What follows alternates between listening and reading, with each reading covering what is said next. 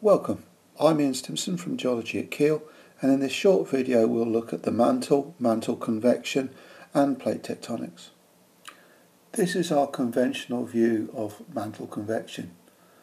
The mantle is heated from below, becomes less dense, rises, spreads out across the surface, dragging the oceanic plates with it, cools and descends back into the mantle, creating the convection cell. And so we've got this view that plate tectonics is driven by circulating convection cells within the mantle. But just how much of this is actually true? Let's start with what evidence we do have. This is the reference Earth model compiled from a series of earthquake travel times. In fact, tens of thousands of earthquake travel times. We can see that the mantle can be broadly divided into two parts, the upper mantle going down to 660 kilometres and the lower mantle down to the core mantle boundary at around about 2,900 kilometres. The structure of the upper mantle is largely heterogeneous. We can see major jumps in velocities. We've got a low velocity zone around 1 to 200 kilometres, and we've got jumps in velocity at 410 kilometres and 660 kilometres. The lower mantle is far more homogeneous, except for the bottom couple of hundred kilometres where we start to see some strange effects near the core mantle boundary in a layer known as D double prime. But that's probably the topic of another video. The outer layers of our Earth can be subdivided under two main headings: compositional boundaries and rheological or mechanical boundaries occur actually at different depths, and this can lead to some quite confusing nomenclature. On the compositional side, we have the Earth's crust, which is either oceanic, which is a mafic composition, or continental, which will be felsic to intermediate. Below this Moravisic boundary, at about 10 kilometres underneath the oceans and 40 kilometres underneath the continents, we go to a completely different composition, the mantle. Mantle is ultramafic in composition and principally formed of peridotite, which is a combination of olivine and pyroxene. As we go down within the Earth, the increase in pressure can cause a transformation of firstly orthopyroxene to garnet at 220 kilometres, olivine transforms to a beta spinel, wadsleyite at around 410 kilometres, then to ringwoodite, a gamma spinel at 520 kilometres, and then finally there's a major change at 660 kilometres where we go to minerals with a very dense structure, so-called silicate perovskite and magnesia wustite. On the rheological side, we have a threefold division. The upper mechanically strong outer layer is referred to as the lithosphere, and this is essentially what our tectonic plate is. This is highly variable in depth from about 100 kilometres below the oceans to 200 kilometres below continents. And this transition from the mechanically strong lithosphere to the mechanically weak asthenosphere is probably temperature controlled, somewhere around about 1,300 degrees centigrade. The asthenosphere lower boundary is also variable in depth, again varying from about 180 kilometres below oceans to 220 kilometres below continents. Again, probably temperature controlled, around about 1,000 400 degrees centigrade. Below this we go into another layer which is sometimes referred to as the mesosphere, which is a mechanically intermediate plastic mantle, and it's this main part of the mantle which is convecting.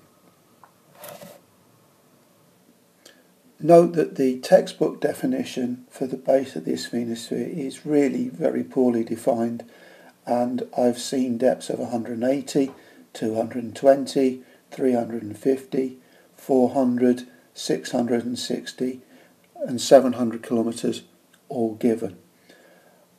I've taken here the transition between what we suspect is a very mechanically weak low viscosity layer, which we can define using the low velocity zone within the Earth's mantle. There are other big questions relating to the scale of convection within the Earth's mantle. We've seen that the 660 kilometre boundary is a major compositional boundary with a large jump in seismic velocity and density. Consequently, we have to ask the question is, can convection cells actually cross this boundary? It requires extra energy to do so, to transform from spinels to perovskite type structures and vice versa. And whilst we can probably say that subduction slabs and mantle plumes do cross this boundary because there is seismic evidence for them doing so, we're not that convinced that convection cells can do the same. So a big question is, do we have thin layered convection within upper and lower mantles, or do we have whole mantle convection? And the jury is still out on this one. The asthenosphere is highly variable. The depth of the lithosphere-asthenosphere boundary we've seen can vary both on a global scale and on a local scale. Here looking at the LAB boundary between southern Spain and northern Africa. We can't think of it as a simple onion layer within our Earth structure. The top of the asthenosphere seems to be temperature controlled, somewhere around about 1300 degrees centigrade, where we're going from mechanically strong to mechanically weak material, and the bottom is even more poorly constrained, possibly temperature controlled around about 1400 degrees centigrade.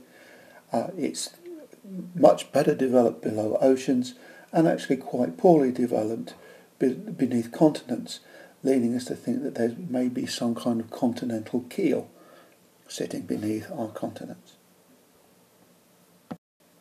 The asthenosphere is marked by a sharp drop in seismic velocity, particularly for that of S-weights, a strong attenuation of earthquake weights, and a strong increase in electrical conductivity.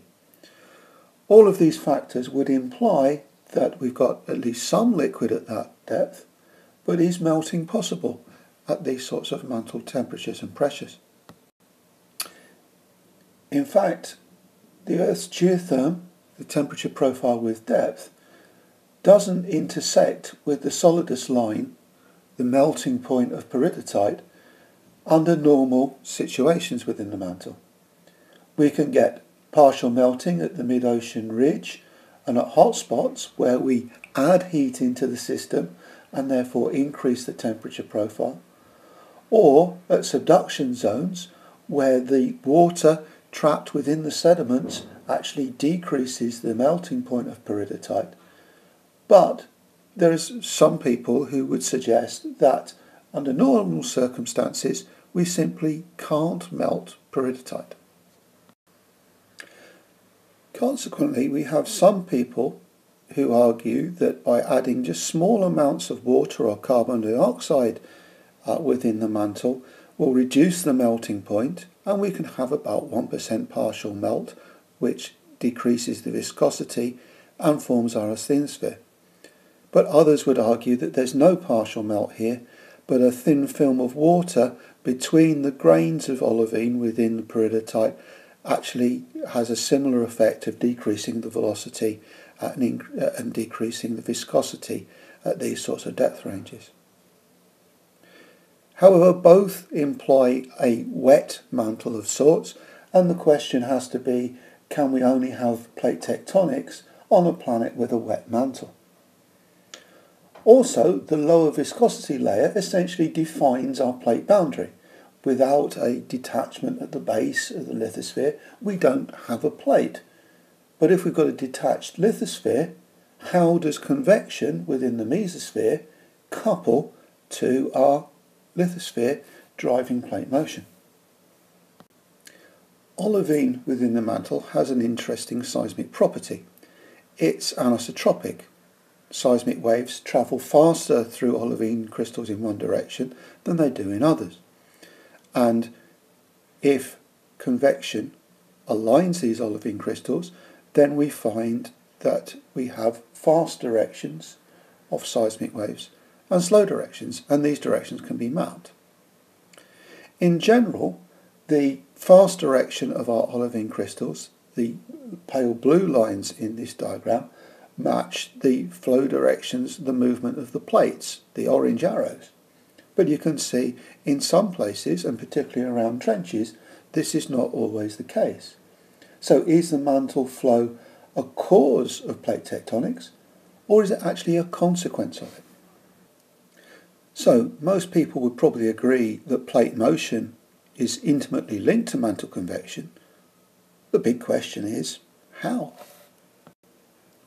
So this is a schematic of the possible forces that can act on our tectonic plates. The conventional mantle drag force, FDF. We've also got other potential extra mantle drag underneath continents if we've got a continental keel. We've got ridge push forces associated with both the injection of lava at the ridge and also the gravity forces produced by the topographical expression of the ridge itself. We've got resistance along transform faults. We've got slab pull, a density contrast pulling our slab downwards, and slab resistance between the denser lower mantle and the slab itself. We've also got colliding resistance between the overriding plate and the slab, and a so-called suctional force which may occur if the trench rolls back and pulls the overriding plate sideways.